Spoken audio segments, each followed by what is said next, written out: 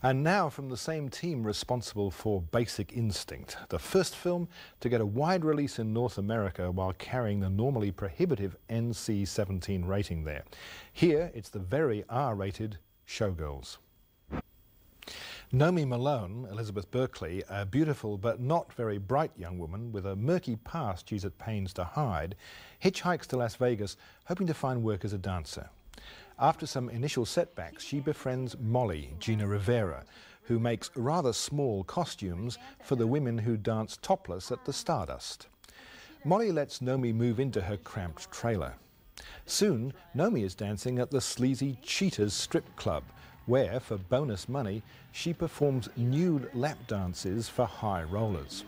One of her customers is Zach Carey, Carl McLaughlin, the Stardust's entertainment director and lover of the show's arrogant star, Crystal, Gina Gershon. Through her relationship with Zach, Naomi finds a way of moving up in the world.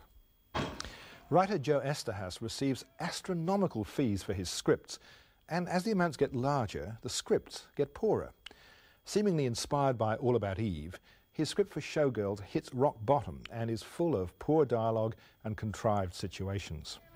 Fortunately, Paul Verhoeven is an accomplished filmmaker, and he does better than you might have expected with the mundane material. This ultra-sleazy world, where sex is just another basic commodity, is vividly explored by Verhoeven's widescreen camera. The contrast between the lavish show at the Stardust and the down-market strip routines at the Cheetah are acutely observed, as are the backstage bitching and the superficial relationships. The only decent character here is Molly, though some sympathy is also given to James Smith, Glenn Plummer, who has ambitions to be a dancer, but whose libido keeps getting in his way. Despite Verhoeven's skills, it's difficult to care for Naomi, or indeed for any of the characters in this sordid, depressing milieu. Margaret. Oh, isn't it, David? I mean, no one minds a walk on the wild side.